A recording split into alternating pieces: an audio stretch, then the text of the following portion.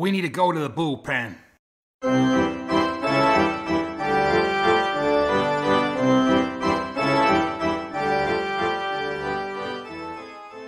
Hello, baseball fans around the world, and a warm welcome to the Highland Bullpen Baseball Podcast.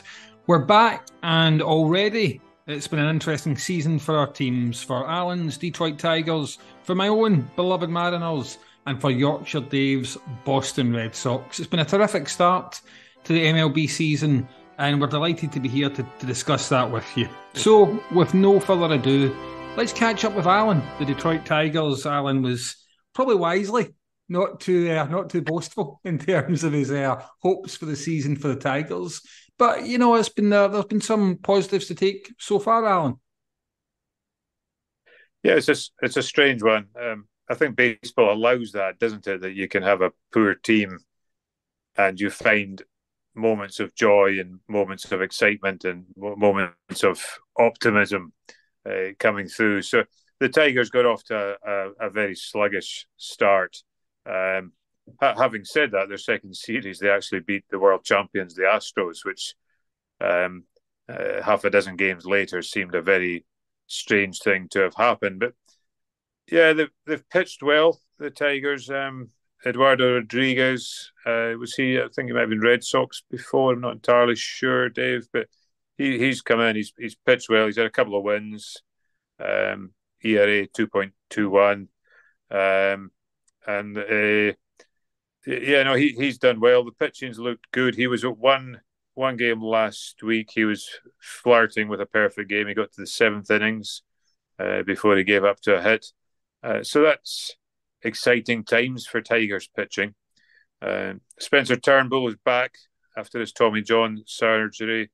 Unfortunately, the bullpen's favourite bull there. He's put up 4 losses and 1 win in his outings. So yeah, it's a long road back from recovery, and he went for surgery, I think, a couple of weeks after having a no-hitter, which is probably now a couple of years ago. So they've looked good. There's been a few games where they've really restricted the opposition. Swept by Tampa Bay, everybody does. Swept by Dave's Red Sox.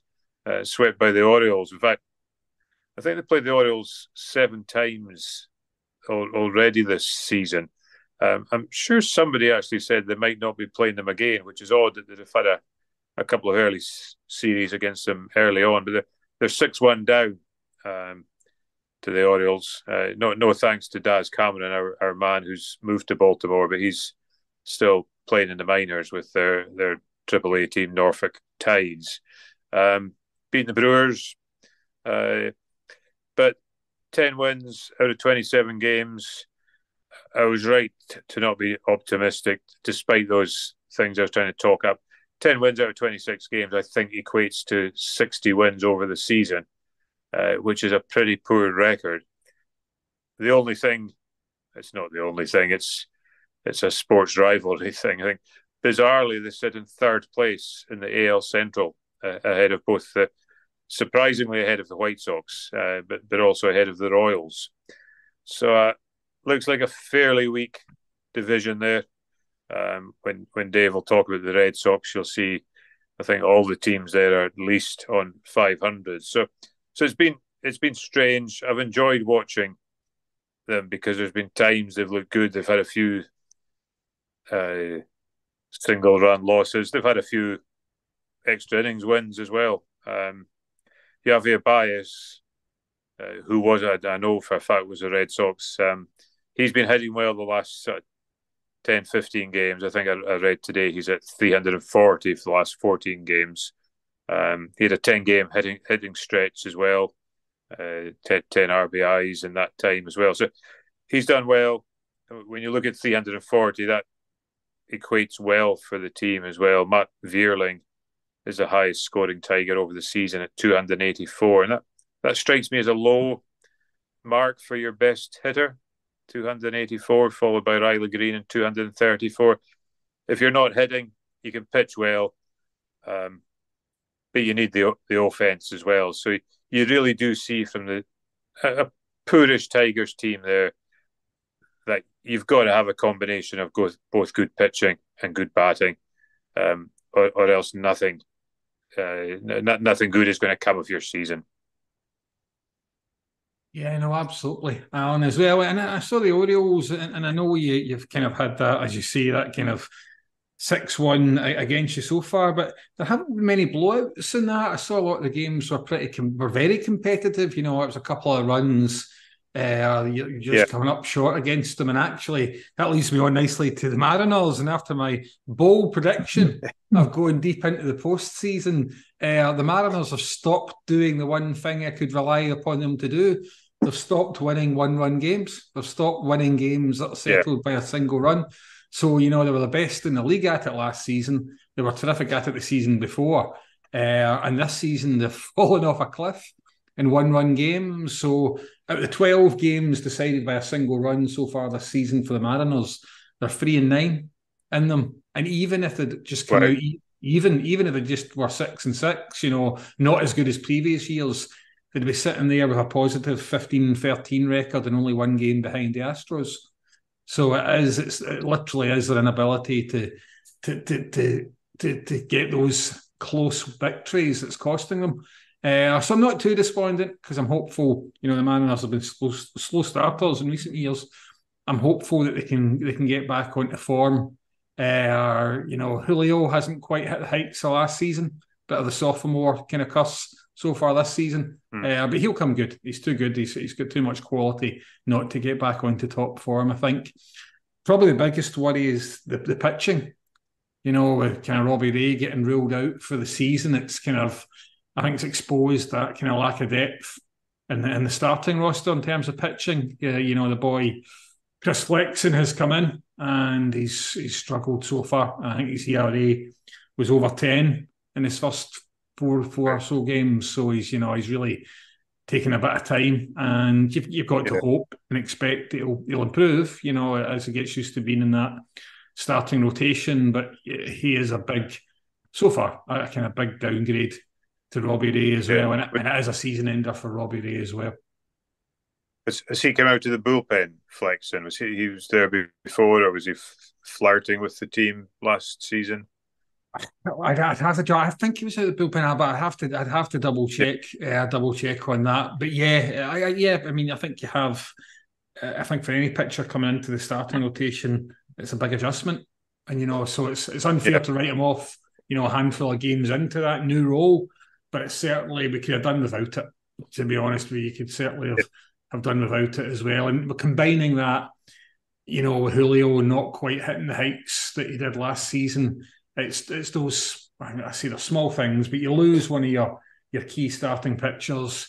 Your best player isn't quite replicating the form of last season, and you've somehow misplaced your ability to eke out those close victories. I think that's the difference, and it turns that 16 and 12 and 16 currently had two of those three things gone the other way. I think they'd be sitting there 15 and 13 or 16 and 12. I think it is those kind of margins that make the difference. But, they've also had a fairly tough start to the season. They've had a lot of games against teams that made the playoffs last season as well. So I'm hoping that, the great thing about baseball, these things even out. There will be a run where the Mariners get to take on teams that they would hope to do better against. So I'm looking forward to that. But it's not despondent yet at all. Also, not quite ready to abandon my optimism for how far they might go. But they've got a big series coming up against the Astros. Actually, they take on the Oakland A's first, and I think that is that opportunity we talked about to kind of, with all due respect to the A's, it's a real chance to kind of pad out the win column. They've got those 3 games against the A's. And if they could sweep the A's, and it's not easy to sweep anybody in MLB, every team's got a chance on any given night and day. But the A's, do have one of the worst records in baseball. And if the Mariners are going to sweep anybody to get back into things, it's going to be the A's. And then it's the Astros. So hopefully they'll make up a little bit of ground, go into that series with the Astros, and we'll just see how that goes. But it's Some concerns, but as I say, I'm not despairing just yet. And but while Dave Jr. unfortunately couldn't be with us this evening, and his White Sox are having a tougher time than even the Tigers, which I wouldn't necessarily have predicted, but at least one of the bullpen is in positive. At least one of them, one of the bullpen bros is batting over 500. Or at least your Red Sox are, Dave, technically, I suppose. But what have you made of your start to the season then, Yorkshire Dave? It's been very interesting, to say the least, coming off last year, which was a losing record, bottom of the division. But yeah, well, just to say how interesting it has been, just look at the number of runs the Red Sox have scored. 169, as only Tampa Bay and Texas have scored more runs than them this year already in the 30 games. But they've conceded 156 runs, and I think only 4 other teams have conceded more runs than that, including those Oakland A's who've only won 6 games out of the 29. So I actually worked it out, and the average score, if you work out those runs scored and runs conceded over 30 games, it's around about 6.5, which was my stated favourite score from one of our podcasts last season. And last night, that was exactly the score that they won by, in quite dramatic circumstances. And this is how they've been doing things. I think they got off to a good start against the Blue Jays, and last year they were 3-16 against the Blue Jays. They had a terrible record against clubs in the very strong AL East division. And last night it got to 5-5, and in the bottom of the 9th, up steps Alex Verdugo, and he hits a home run to walk it off. And incredibly, that's the Boston Red Sox 4th walk-off victory already this season. And Alex Verdugo has hit the winning run, the walk-off run, in 3 out of 4 of those, which is it's almost unique. I think I was just reading the other day that there's only 2 other players done it at this stage of the season, in the last 50 years. So, yeah, they've managed to get over 500. They've got currently 2 games over 500, which is 533.533, which, if you multiply that out over 162, it would give you 86 wins on the season, which might be enough to get you into the playoff spot. So it's going to be close. They're still, I think, sorting out their rotation. Chris Sale is back after injury, and he's had 2 good wins, including last night's, I think. So quite hopeful there. There's lots of good contributions all around the team. Rafi he's had 10 home runs already this season. I think he's 3rd or 4th in the home run stakes. He's had 20 odd RBIs. Alex Verdugo is doing very well, and a couple of the rookies. Technically, Masataka Yoshida is a rookie, although he's 30 years old. He's the guy that we got from the Japan leagues, and he's doing extremely well. He's hitting for average and power, plus he gets his fair share of walks. So they've got a very good top of the order in Doogie, Rafi, and Massa. So they're scoring plenty of runs. If they can sort out the rotation, that would be an improvement. The bullpen is looking good, and they've got, can I call him a designated closer? The first time they've had an official closer since 2018, when they won the World Series, dare I say.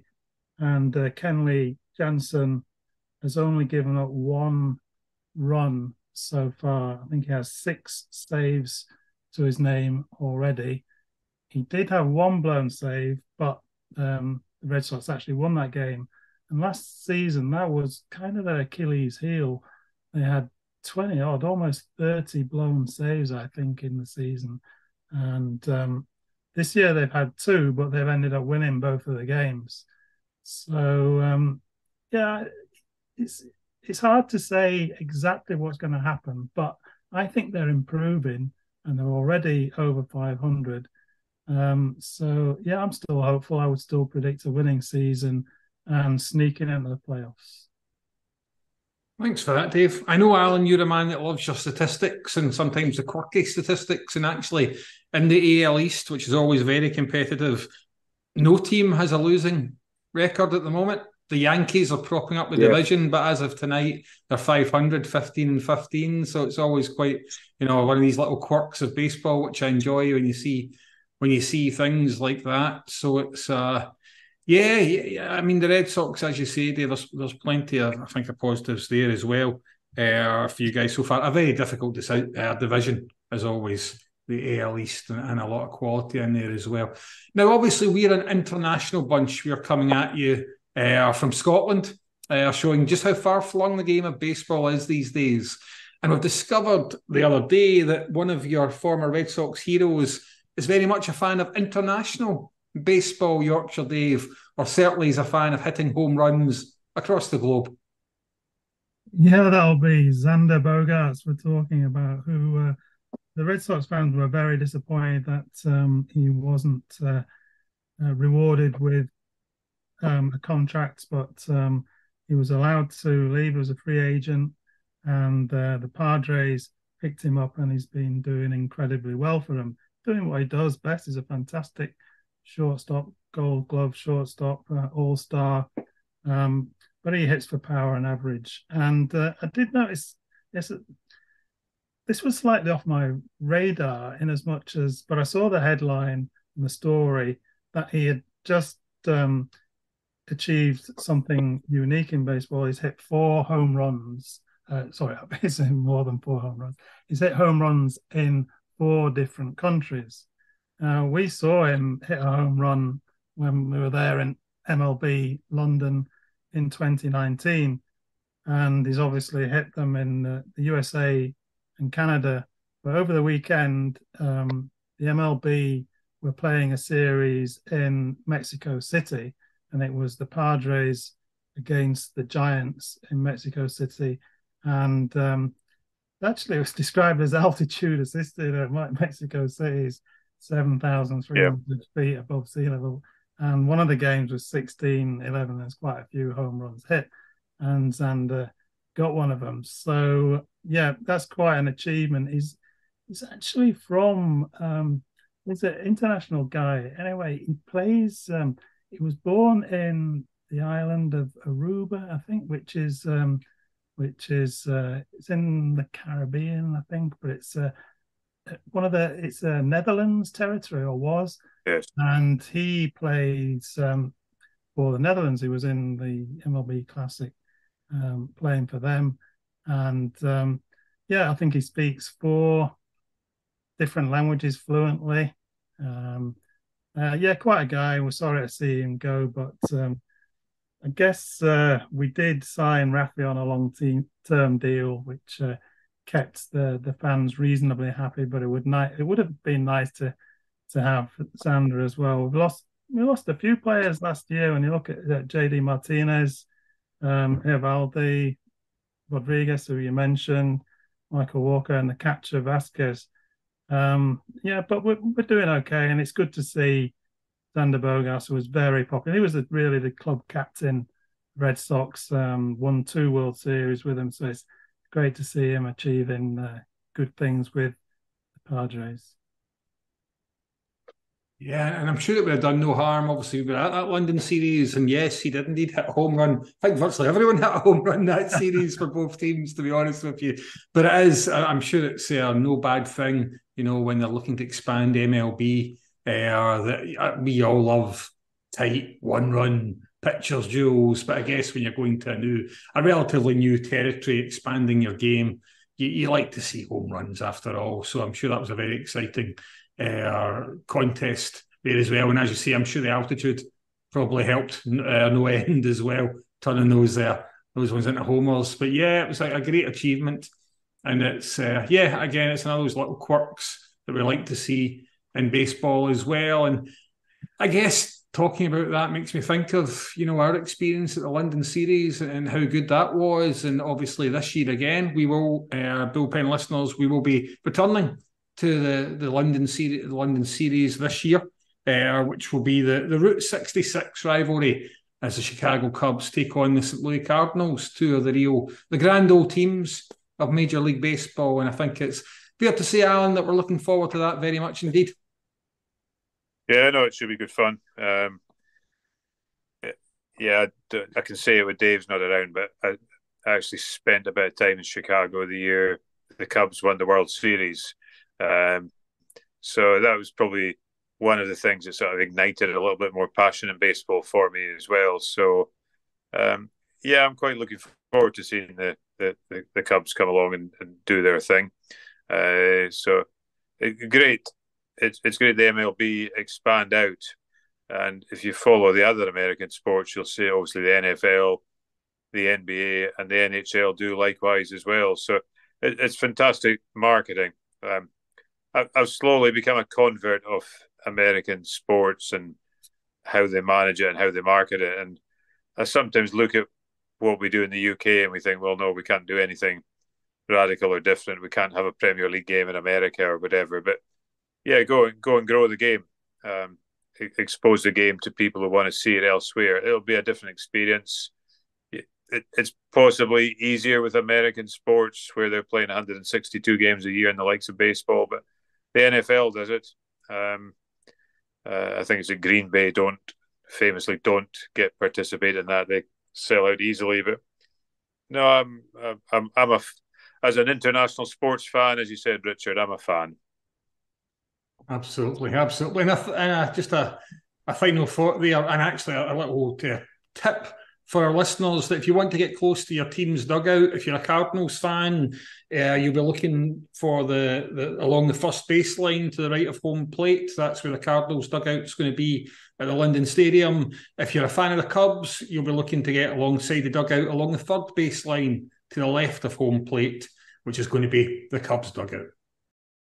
Now, of course, the Cardinals and the Cubs are two of the grand old stagers of Major League Baseball. But when it comes to stadiums, there's probably only one that is the grand old stager of Major League Baseball, one of the most iconic venues in all of American sports, and that is Fenway Park, home to the Boston Red Sox. And Yorkshire Dave, you recently made one of your many pilgrimages over the years to the home of the Red Sox.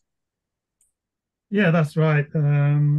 Actually, we've not been for a long time, and this trip was kind of arranged. I think we've said before that this is very much a Boston sports household, and Mrs. Ince is very much a Boston Bruins fan, and we the idea was to go and watch two Bruins games, and the end of their regular season, hockey season, fortunately, just about coincides with the beginning of the MLB season, so we managed to get two games at Fenway as well.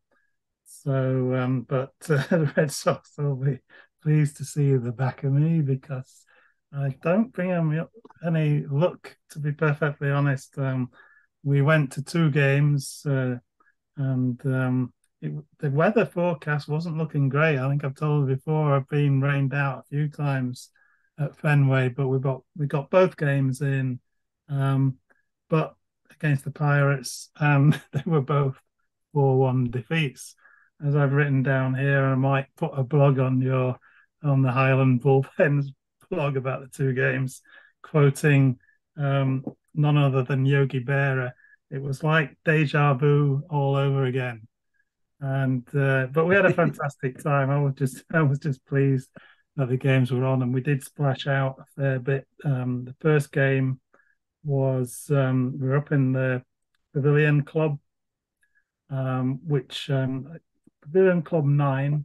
So you're top tier, just above first base, and quite expensive seats, but you get access to the Pavilion Club before and after, and there's a few free stuff including programs, score sheets, and you can get a drink, and it's all very civilized. You're looked after by I think our guy was Carrie, who was great.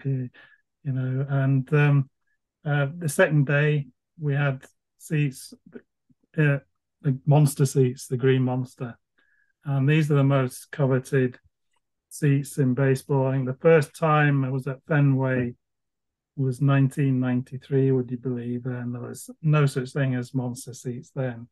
They were only built in 2003, and there's only 269 sort of bar stool style seats, and then there's another 100 or so standing spots above that. So the prices are pretty high, and they vary considerably. I think we did a tour, not content with the two games, we did a tour as well, and we were told that in the first season the seats were available only to season ticket holders, and I think the first couple of seasons.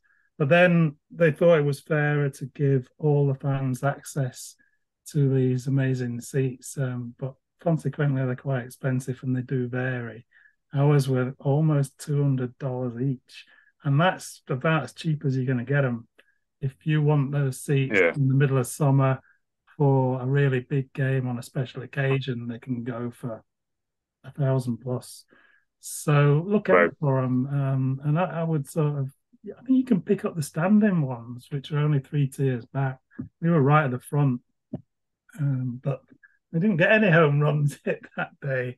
But just to give you an idea of the game, that second 4-1 game, there was a moment when we had something to cheer, and it looked like the catcher, Reese McGuire, had hit a game-tying 3-run homer, and the crowd went pretty wild.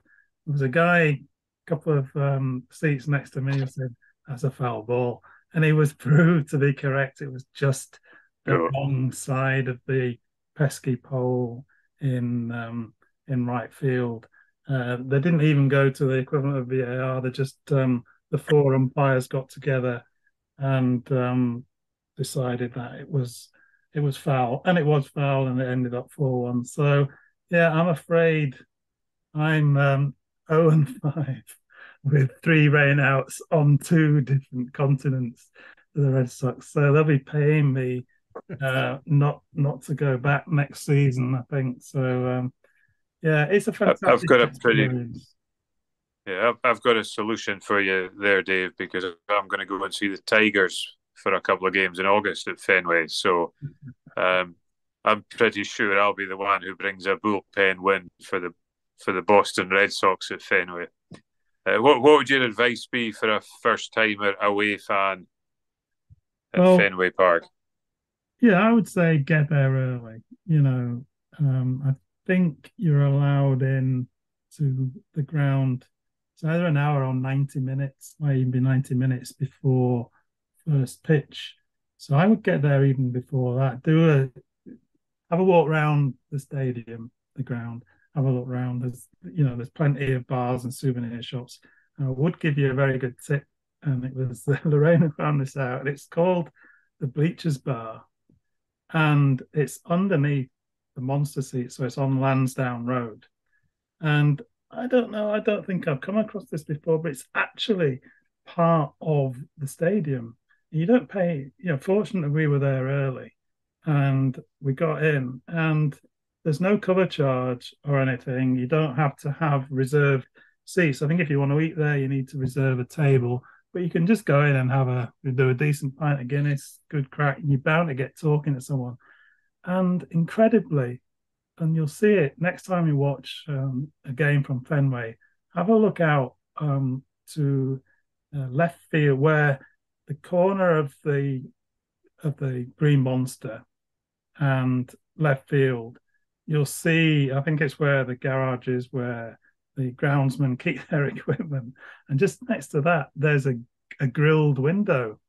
And that grilled window is part of the bleachers, where you can actually watch the game from there. You can certainly go in and see batting practice.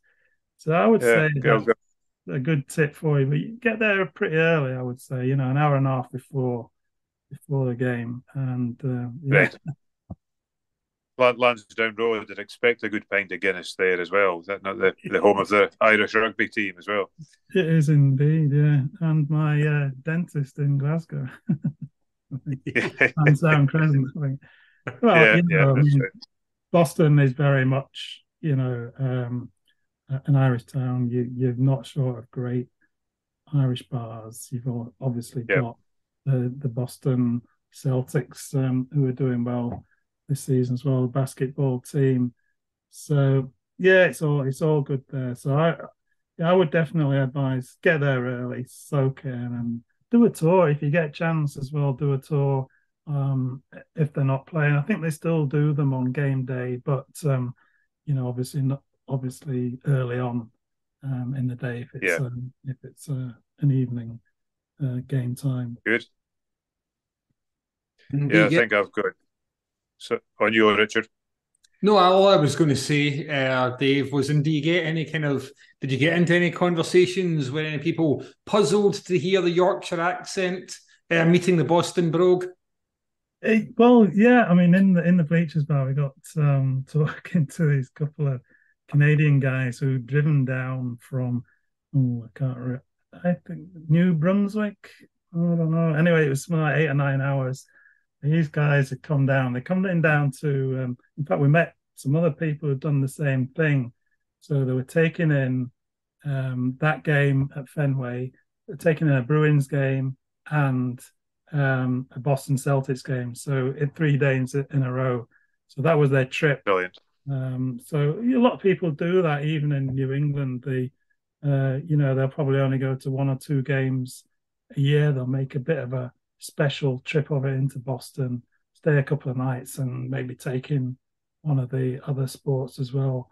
You'll see the shame what happened to the Bruins after their record-breaking regular season. What were they, 65 and 12, something like that, which is a record, and they've gone out in the first round of the playoffs in Game 7 the other night. Lorraine and I watched it until 3 in the morning, and they were 1 minute away of winning Game 7. And who was it? The Panthers tied it up 3-3 with a minute to go, and it went to overtime, sudden death overtime, and they scored first, and unfortunately the Bruins are out. But you'll see loads of Bruins jerseys at Fenway, and likewise, probably not so many Red Sox at Bruins games. It's all black and yellow.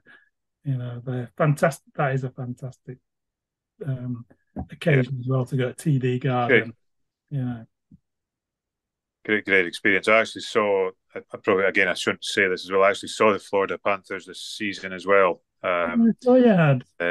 Yes. So it was good. It was my first time I actually got my first game badge as well. And it was like, I was all for Boston there, especially after they charged me about $20 for a can of beer at the Panthers Arena as well. So disappointing with the Bruins. On the hockey theme, I don't know if your baseball teams, they all seem to have introduced a special celebration. The Mariners have got their trident they come out with for the home run. So the Tigers have gone for a Red Wings hockey stick, and they then sweep it as if they're scoring a goal with a hockey stick. So it's all a good bit of fun.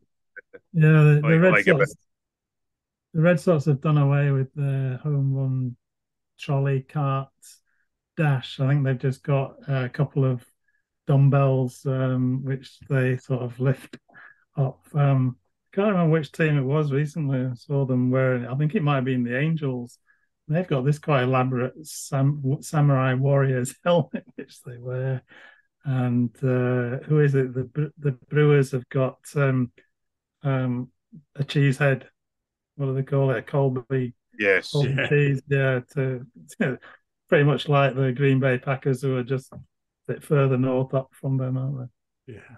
I saw there was some speculation, Dave, that that kind of upset win for the Panthers might spell the end of Patrice Bergeron's career as Bruins captain. as well. It'd be nice if he went on for another year rather than leaving on that kind of note. But he's been a legend in a town that loves its sports stars.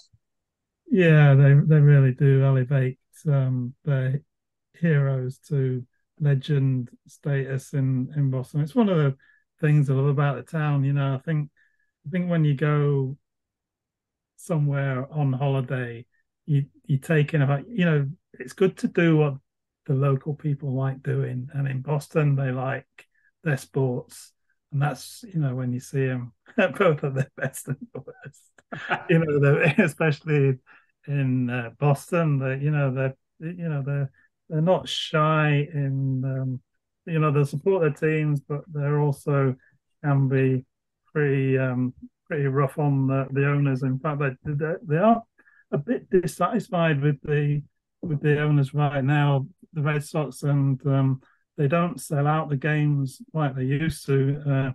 They're seen as a big market team, and that's the way the fans like to look at it. And put it this way: in 2018, I wrote this down a while back. They were, in terms of wage roll, they were number one. They spent the most on their team in 2018. Won the World Series. They're actually down to 12th in terms of payroll just now, and of course they finished last season. So money does talk, but I think they're better than that, and I think they're on the right track. Yeah, go to Fenway. Yeah, you could get 3 Boston teams in the playoffs in 2023, maybe. Then I presume from what you said, the Celtics are in the NBA, so it's up to the Red Sox now to make it as well. So big sports city. Yeah, I mean, we're a Boston sports household. I like the New England Patriots, and we did, in the very first visit 30 years ago, we did go and see the Boston Celtics a couple of times. Lorraine likes the basketball, and it was only because we were obviously living and working in Glasgow, and we just felt there's no way that you could adopt Boston Celtics and go around Glasgow wearing their stuff, which is, undeniably very Irish. If you've seen their logo and the badges. So that was the only reason why we didn't embrace them in the same way we have done the Red Sox and the Bruins. That was probably a wise move from a self-preservation angle, if nothing else. Then. Absolutely. Possibly different perspectives from Rich and myself on that, but yeah, I'm with you on that one, Dave. Yeah. No. And have you seen a lot of changes in the city itself, Dave? I know you mentioned a wee while since you've been to Boston. Yeah, it's funny really, because back in the day they were doing this thing called the Big Dig, and this was over 20 years ago, and it went on for years, and it was to alleviate the traffic problems and the transport, and that's all finished now. But wherever we went, and we were staying in Cambridge, there was a lot of work going on and a lot of development. Certainly in Cambridge, Cambridge is just across the Charles River. It's a good place to stay, and it's where Harvard University is, so it's very much a university town. And there was definitely a lot happening. There's a lot happening in Boston itself as well, around the Faneuil Hall area. So yeah, I think it looks good for the city. But yeah, it's a great place to be. I'd recommend anybody go there. It's a historic place it's got a big place in the sort of Revolution history of America, and they're very proud of it, and it's a great place. It's a city you can walk around and enjoy, and we certainly did that. Although we dedicated most of it to 4 or 5 days, really sports days, enjoying going to 2 Bruins games and 2 baseball games, and enjoying the bars and the restaurants around each of the venues. It's hard to beat, and you'll have a great time in August, Alan. Cool. Look forward to it. Well, thanks for that wicked good review of your recent experience in Boston, Yorkshire Dave. That was great. And just to close out this latest episode of the Highland Bullpen, I want to talk a little bit about, we've mentioned rule changes in the previous episode, but it's to talk about stealing bases. And perhaps maybe some of our female listeners might agree that a few inches can make a big difference. And it turns out that making these bases larger seems to have had the effect. We're seeing more stolen bases. We're seeing, a kind of more runs as a result of that. But while certain teams are prospering and taking advantage of this slight help for those that are good at stealing, certain teams are really struggling. And I noticed that the Dodgers have got a major league record for the most number of stolen bases allowed this season, and it just got me thinking a bit more about what the changes mean, both for the teams just now, but what do they mean for the record books? Because Ricky Henderson, famously the master, the speedster of them all, the base stealer supreme, how many more would he have stolen? But equally, the modern day records for stealing bases, can they be compared the same way? If we're literally physically, it's a shorter journey now to steal bases. So I just want to get your thoughts on the change to the rules for stolen bases, which I guess make life harder for catchers because they have to be that much quicker, in particular for catchers to get people out. But also comparing records across not just eras, but actually, the physical thing has changed in terms of stolen bases. So first, Alan, I'd be keen to get your thoughts on that. I think that's a great question, Richard. I'm going to come at this from the basis that I think Major League Baseball, I think I'm on the record to say Major League Baseball have done a good job changing and updating the rules of the game to make it more attractive and to make it more entertaining, to fit in with the modern world, shall we say, or to fit in with changing trends, or to fit in with how players are responding. And I look at our own favourite sport of football, and so I think, well, silly things like, should women's football have smaller goals because women are naturally smaller? And there's a lot of logic to me in that. That there might be arguments both ways, but I don't think football necessarily looks at some of the rules to change things as well as they maybe could to maintain the entertainment. So all for Major League Baseball doing it. As regards the question about how the records compare, it's a fascinating topic. I was going to say go with it, that these are, you can still break the records because the rules have been adjusted to reflect modern baseball players. You could make an argument that Ricky would have come up against different skill levels of catchers and different skill levels of pitchers and what have you. So his ability in the modern world might then be slightly different as well. So I'm putting my trust in the officialdom as a stato and saying new records are there to be set. Well, that's certainly a very valid point of view, Alan. As you know, when it comes to stats, we always defer to yourself. So, Yorkshire Dave, is that your view as well? Are you quite happy that bigger bases don't in any way detract from the game today, and there shouldn't be any reason to not compare achievements today against achievements from the past? No, I don't think so. I think the bigger bases is in for a sort of safety measure, isn't it? I think quite a few players were getting injured, breaking fingers and whatnot. I think I saw them referred to the same size as pizza boxes, aren't they? Referred to them as pizza boxes. So yeah, in a bang bang play, which they quite often are, aren't they? At first and second base, then the exercise might help. Well, I think there's other thing going on with it as well. You think about the whole pace of the game has changed because of the pitch clock. So the pitchers are concentrating a little bit more on making their pitch. They're only allowed 2 pitch outs to if there's a guy on first base, then they can only throw the ball to try and catch him out if he's trying to gain an extra yard and try to pinch a base.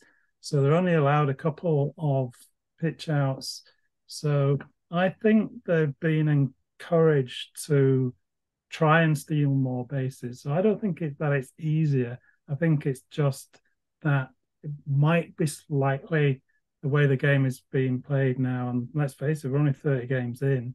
We'll see for ourselves on, in London. We might not get a 5-hour game this time. But yeah, I think it's just encouraged more base stealing, and this is what they want. Certainly, the baseball authorities want more action everywhere, don't they? They want a quicker game, more action, and you're seeing a lot more old style, what they call it, small ball baseball, bunting, moving runners across, just getting the ball in play. Get the ball in play, and things will happen. That's what they say in baseball, and yeah, I think it's a good thing, and yeah, I'm fine with more stolen bases, the better. But it's no easy matter, and I think the catchers are getting used to it, because I think in the early games the Red Sox gave up quite a few stolen bases, but the catcher, is it Connor Wong? He's thrown out a few at second base recently, so I think the players are getting used to the new rules and the new emphasis coaches are having on the game.